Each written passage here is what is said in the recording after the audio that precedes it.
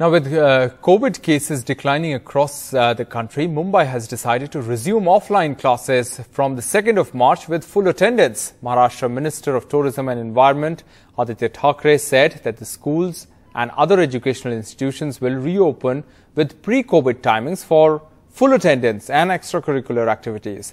The schools will function in offline mode and do away with the mixed mode of teaching and learning.